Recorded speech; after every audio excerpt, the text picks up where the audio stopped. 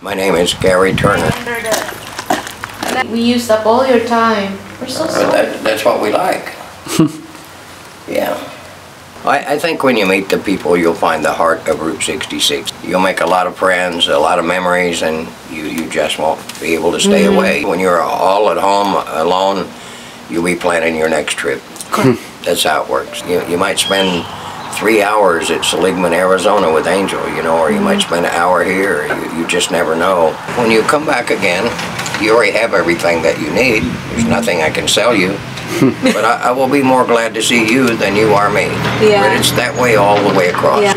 It's like becoming an extended family. And that's why the road just keeps growing and growing and growing. It's the people. The people are no different now than they was in the 20s, 30s, 40s, 50s, 60s. They're the same people, just got different names. Aren't we lucky?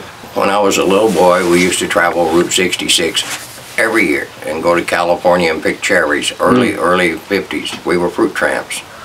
And we followed the fruit, and then we came back here. If we didn't stay there, we moved back here at the end of the year and went back again the next year.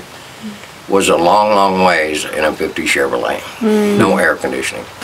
The last trip we made that I remember was about the time that the Will Rogers Turnpike opened.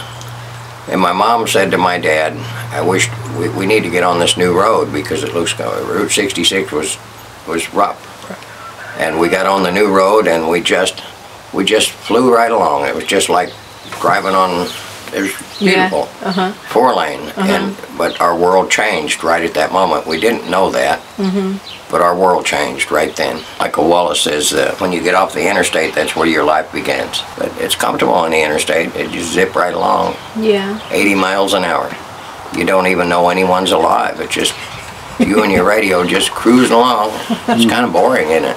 Route 66 got us there in style. That's what all the old timers used to say. So, but it was still beautiful. I mean, there was places I really liked. I really loved Flagstaff because it was green trees. I like green trees. But I never saw a good part of the desert. When we went through, it was hot.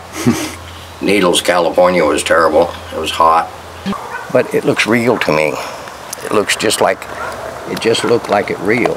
It looks this way because it was an accident. I never planned anything. If I got a red sign, I just put it up there. You know? It was just an accident. But it's better than I ever thought it would be. I try to change your trip, but I'm not the only one. Everyone does that. So I just try to make your trip better. Get you acquainted and make it a better trip for you. And then you can go home and tell your friends and tell them why it's like that. They would never understand still. You'll figure out a way. The longest journey and the hardest part of it is taking the first footstep. If you was here in the 40s, it probably still looked like that. Yeah, they're 1924 gas pumps. They're called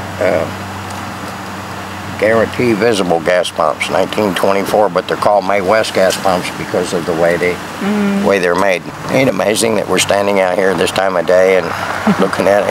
Ain't it amazing to you? It's amazing to me.